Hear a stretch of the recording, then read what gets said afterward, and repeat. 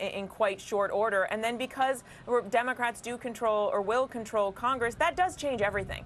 It changes the scope and the scale of Biden's ambitions here and his ability to fulfill so many of his campaign promises. It doesn't change everything because, of course, it is a 50-50 split in the Senate. That is a very, very small majority. Of course, the vice president-elect Kamala Harris will be the tie-breaking vote, but it does mean that on so many issues, Joe Biden will be able to go big, certainly much bigger than he would have envisioned if the Republicans were still in control of the Senate. And just remarkable to have this happen today, or to have 24 hours, after we saw these races in Georgia, to have to see what we are seeing, to see the divide in the Republican Party play out in this way is just remarkable. And to see what we are seeing right now as you were talking, those detonations on the steps of the Capitol as you were talking, smoke being cleared as well.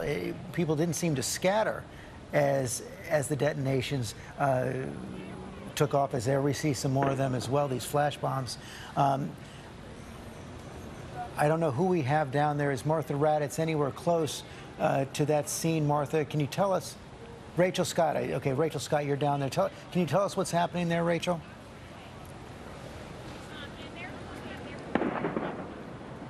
Police have finally taken back this section of the Capitol. If you can take a look just right behind me, you can see them clearing out the final demonstrators and protesters that stormed the barricades, climbed over, pushed up, passed, and stormed inside of the Capitol building here.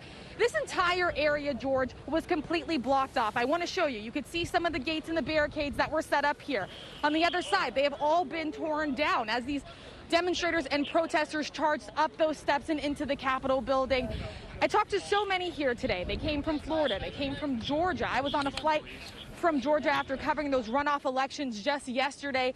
They said they wanted to stand by the president. They wanted to help him fight an election that he overwhelmingly lost. And they said they would not accept the results until he said that he had lost this race.